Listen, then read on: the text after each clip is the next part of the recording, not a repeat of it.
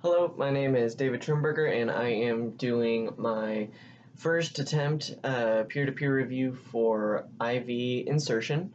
To just kind of start before I begin, due to COVID, I have not been able to find a whole lot of lab time, so I've tried my best to recreate a lot of things at my house. So this is going to be my setup for my IV.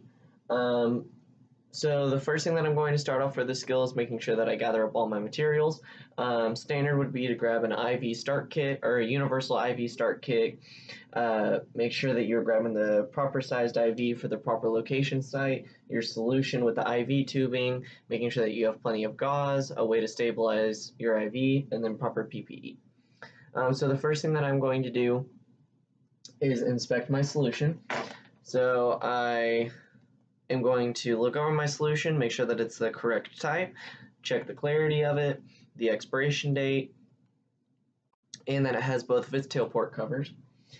Then I'm also going to check my IV tubing. I'm going to make sure that there are no kinks, no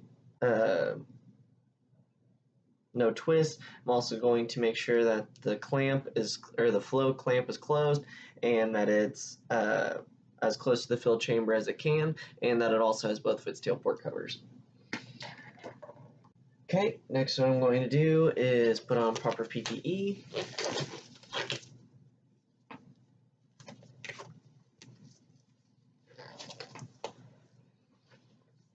Okay, I'm going to grab my solution, remove the tail port cover, then going to spike my bag, fill my bag up, or my fill chamber about halfway. Then I'm going to make sure that all the air is out of it.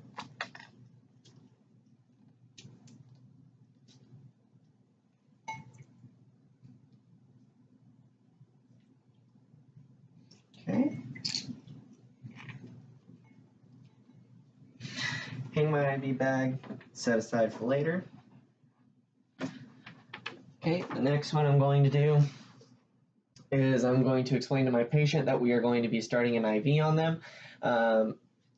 So you're going to feel a tight band go around your arm, and then you're going to feel a slight stick.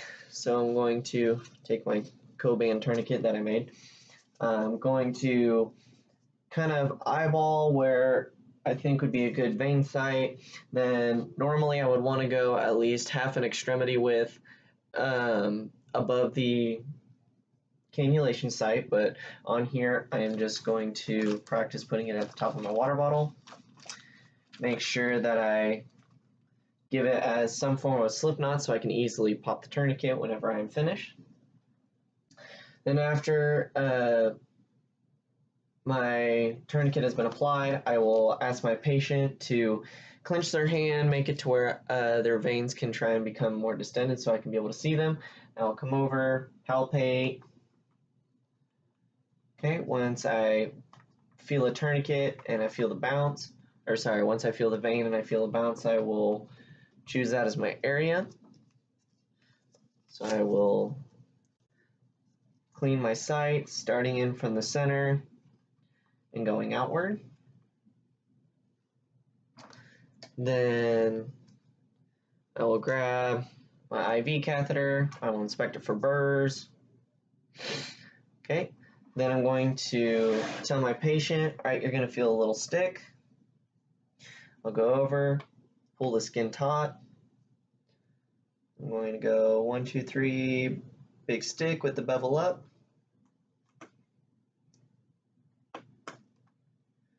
And then I will advance until I feel that pop, as well as get some form of a flash return.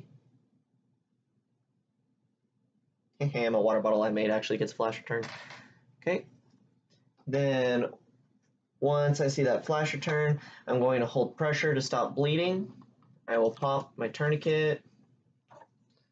I will take my IV flush and make sure that I am in a proper site. So I will flush it to make sure that I'm in the proper place and I didn't blow the needle. And then I will pull back see that I get a blood return. I can then take a vial of that and give it to the ER if I wish. Okay, set that aside. Go back, hold pressure.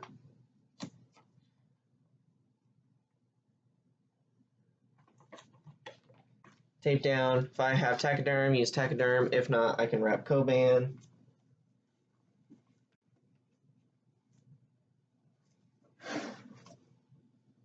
And then I can come over, attach my IV solution, open up my flow rate, make sure that it's at a proper flow rate, and then I will observe and watch over my patient for any undesired side effects, as well as